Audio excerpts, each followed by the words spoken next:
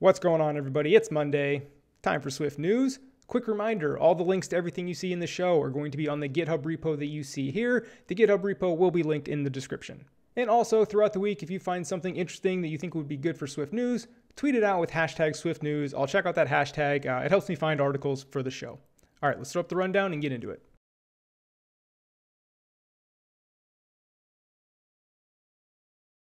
First up, we have the next iteration of the iOS Developer Community Survey. They did this last year, and it's just a giant survey, tons of questions put on by the community for the community. I want to be real clear about that. It's not some company collecting data. It's just a way to put together a bunch of interesting information, for the community. So if you were around last year, you're familiar with this.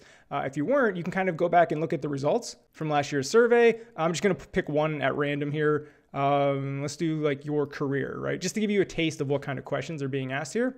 How long you've been involved. You can see the different timeframes. And by the way, on this note in particular, like what happened last year was a lot of people that are just learning iOS development felt like they shouldn't answer because they couldn't contribute. Absolutely, even if you've only been learning for a couple months, definitely hop in and answer, because a lot of the answers were skewed, as you can see, by people that were a lot more experienced, and that may not represent the entire iOS developer community.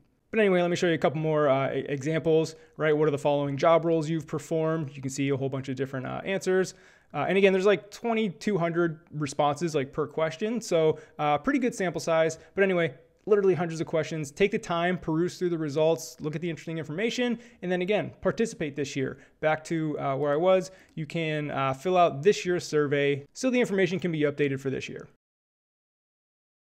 Next up, we have an article from Donny Wals, 10 things iOS developers should focus on in 2021. And right away, he says it too, right? I know this is a clickbaity title. The list is not relevant for everybody. Like, he doesn't expect every iOS developer to learn everything on the list, of course, right? But what this is maybe you were looking to pick up a new skill in the new year. Here's just a list of things that, you could potentially learn. Again, nobody's expecting you to learn everything on the list, but if you're looking for some inspiration, maybe you can learn Combine, and Donny shares some resources on how to learn this stuff. SwiftUI, XC test, right?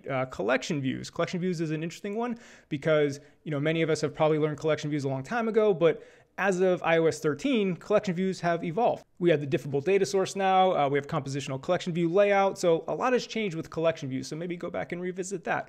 But anyway, this is just a list of 10 topics that you could potentially learn. And then he shares some resources on like how to learn them. Next up, we have an older article from John Sandell, getting the most out of Xcode previews in SwiftUI. And I wanted to share this because, as a lot of us are starting to dip our toes in SwiftUI, maybe we're shifting completely. Learning how to use previews and getting the most out of them is pretty important, and because I kind of have a love-hate relationship with previews. Sometimes they work great, sometimes they frustrate me. It's still young, still early, but John's article here has some tips to help you work with them. I'm just going to share a couple examples here. If you've ever tried to share a binding in your preview, you have to pass in like this constant value, right? For example, if you're passing in a binding Boolean, you have to say constant false. But this limits you to your UI not being interactive because it's a constant, it's always going to be false. Well, John shows you how you can write a quick extension on binding right here to make that binding interactable, right? He calls it like mock false. So now you can actually interact with your UI and change that. So that's one little tip. And then he goes on to show you how you can work with specific environments like dark mode, accessibility features like dynamic type, all that good stuff. So again, learning about previews, I think, is a good investment to improve your workflow over time. Because where I'm at, and I'm saying this is wrong, by the way, I'm being very clear, but this is where I'm at with my learning evolution, is sometimes I get so frustrated with previews that I'm just like, I just don't even use them, right? And I think that's the wrong answer, because I should take the time and the investment to learn how to use them, learn the power of them so they can benefit me and not like hinder me, right? And the reason they're hindering me is due to a lack of like taking the time to learn them. So that's why I wanted to share this article.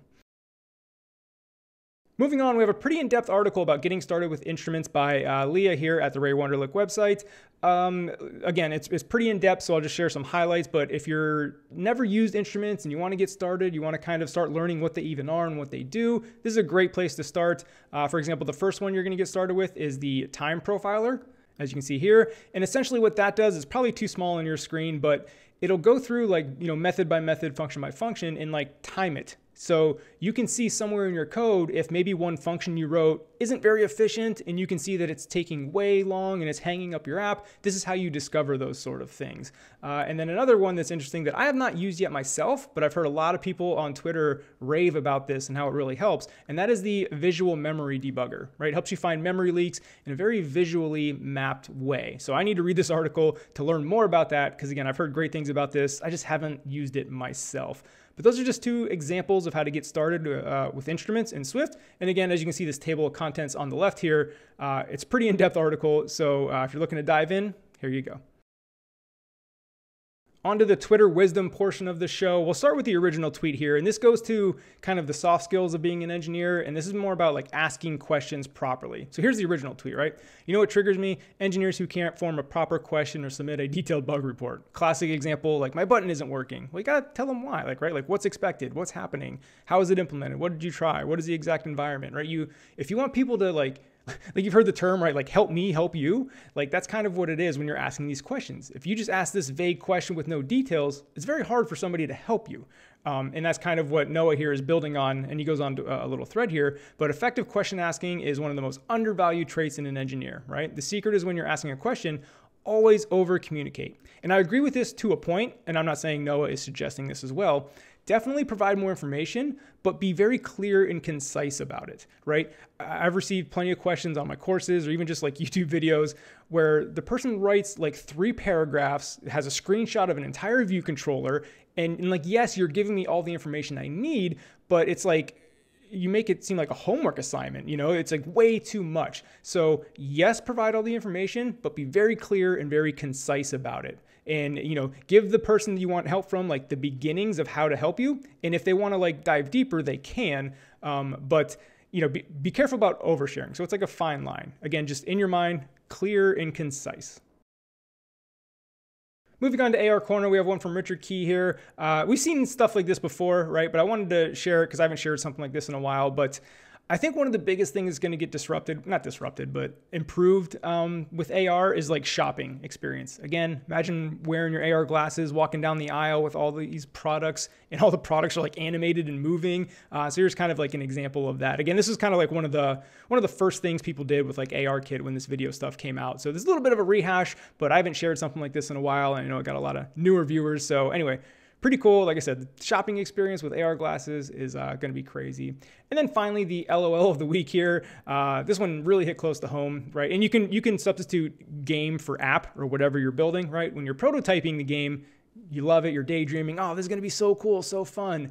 And then making the game for real, it's a lot different, right? And again, that goes for like any app. I'm sure you've done it, right? You've imagined this app, and then when you're actually building it, you're like looking like the girl on the right there.